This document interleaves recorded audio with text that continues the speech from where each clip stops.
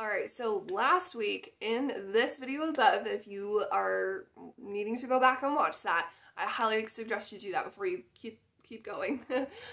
So we talked about, setting goals and the why behind why you have rabbits. And so what do you want out of it? So I'm not gonna dive in. I'm not gonna dive into that because you need to go back and watch that one. But so you've set those goals. Well, now what? Now, maybe you have a herd that is kind of already a hot mess a little bit. We're going to cover that and how to clean that up.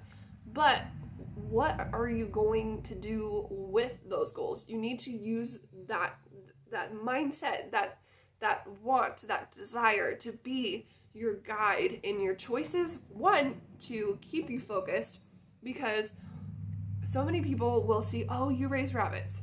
Well, my kid doesn't want to play with it anymore. Someone just decided they're sick of them, and they're going to ask you to take on the rabbit that may not even be the breed that you have. So here's what I'm going to get into before I show you how to pare down a herd that you already have established and how to tweak it to stay focused towards your goals. Okay? You got to set boundaries. Okay? Now, maybe it is the same breed, but I never want you to feel like you have to cover up or fix someone else's mistakes.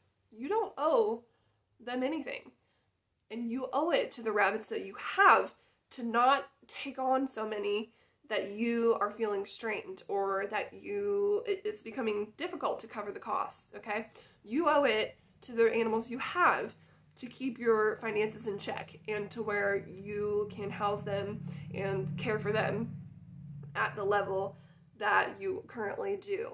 You add more to that and your time's going to get strained. Your finances are going to get strained. Maybe you don't even have housing for them. So you're either going to have to go buy one, which again is a money draw, or maybe you're going to have to go pick up whatever it is. And again, that's a time and money suck. And nothing is free. Maybe you've got people asking you those things. You have to be willing to say no. So here's an example of what I've some words that I've learned to put together when someone has asked me. And so, one, I raise French slops, and if it's not a French slop, I'm not taking it. And two, I have offered to help them find a home for it. And so that's the key. Maybe you don't take it, but maybe you have the connections to be able to do that. And so we're not going to be, a homing, what's the middleman? Yeah. We're not going to be a middleman for a bunch of people, because if you start seeing that happen too much, you're going to be like, hold on. However, it is okay to help, but not cause your own rabbitry to strain, okay? Set those rules, set those boundaries so you are willing and able to say no. Now, when it comes to making the call of if it's the same breed, because I've had someone approach me where they were like, well, do you want to trade, I think it was a doe for a buck or something along those lines. But here's what happened. I noticed in the picture that the rabbits were running all over the ground, for one, which is not something that I do for multiple health reasons. But two, that tells me that their behavior is off. Like, they're going to be a jerk, most likely. Because rabbits they start going into this more wild mindset when you let them act like a wild rabbit. Do you see? I knew they would be a handful. So I decided to say no. And so I just gave the reasons why. Honesty is the best policy for sure.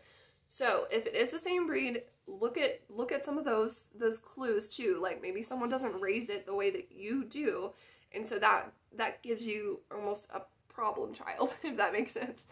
But never take an animal that if your rabbit quality is here and that rabbit is down here, that's going to take your rabbit quality herd back.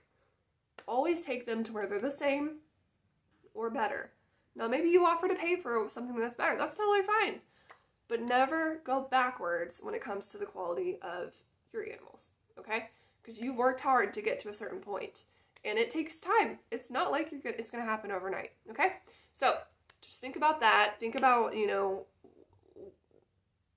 the possibilities that could be behind it that you may not quite see. Yes, it's easy to want to get someone out of their pickle, but you don't owe it to them, okay? And also use these guides to help you when maybe you go to a rabbit show and you see all these other breeds and they're so cool and all of that, but when you look at it and you go, oh, that breed's neat, but you don't have a cage that's the right size for it. Or maybe, you know, it takes having multiple breeds is going to pull away the capacity that you have to increase the quality of your current purpose-driven rabbitry. Do you see that?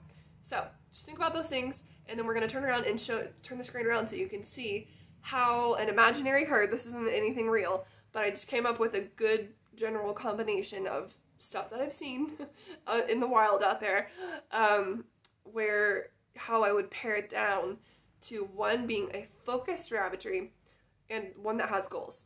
Okay? All right, so here is an imaginary herd with the imaginary goal of having a meat supply and having a second breed that allows for or covers the cost of the meat producing animals. So now maybe you don't want meat at all, and that's totally fine. So you can just kind of ignore this here. But I just kind of wanted to get, I don't want to say a hodgepodge, but I see a lot of animals or rabbit raisers with a lot of animals in different breeds. And the problem with that is you get stretched too thin and you're not able to focus well on one, and getting known for that and getting to have, you know, the best animals you can possibly have, and people spreading the word about that breed that you raise. Because, and I'm not going to go into it because that doesn't have anything to do with this topic at the moment, but when people know what to recommend you for as far as breeds go, you're going to get word of mouth recommendations a lot faster. So with this right here, there are 5 bucks. That's just not necessary. And even if you are raising them to sell, 3 is plenty. So definitely get rid of the 2 of them there. Even if you can get down to 2, and assuming that you're only raising them for meat, then that is plenty as well. 4 bucks is okay, except for the fact that, like I said, that's still 1 extra than most breeds would need. But the only caveat to that is that Dutch are one of those breeds that need to be bred to a specific color. You can't just pick whatever color you choose to breed together. Unlike the French Laps, where it doesn't really matter the color you breed to each other. But if you have a breed that like that, and you have 2 breeds or 2 bucks for each color avenue, I guess you could say, then that's fine. But otherwise, you know, the 2 to 3 per breed is ideal. Then here is where the emotions can sometimes feel a little hard, and you kind of feel guilty sometimes about maybe letting an animal go or finding it a new home. But here's the thing, you do not owe it to anyone to take their mistakes. So maybe these 3 older mini lapdos are not producing for whatever reason, but maybe you took on someone's, you know, someone contacted you and was like, well, I don't want to do it anymore, whatever the reason was, you do not have to hold on to them. So maybe you could find a good home for them. Maybe they're completely on their last leg, then that's fine. Let them live out their life, or if they've got maybe a year left on them, if that. But maybe they are, you know, just a couple years old and they could make someone else a decent pet.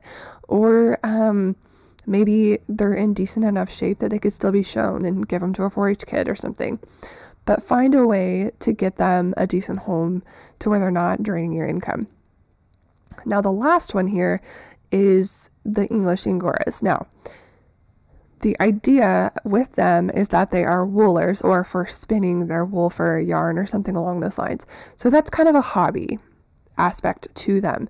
However, what if you could trade out one of the bucks for a doe and then have the ability to sell their offspring, even if it's just 1 litter a year? That would more than cover the expense of keeping these 2. Now, here's something that is another idea or avenue, Angoras typically are, depending on, there's a couple different ones, but typically on each Angora, they are a meat breed. And so I know that maybe doesn't sound ideal or what someone might want to hear, but what if they could be your meat breed on top of having the wool for spinning? Because the reason I want you to think about what you're raising is when you have these three, you're still, again, stretching yourself pretty thin when it comes to resources and management and being able to sell the core breeds that you have. Okay. So that's where staying focused and keeping it narrow helps people to know what to come to you for. Okay.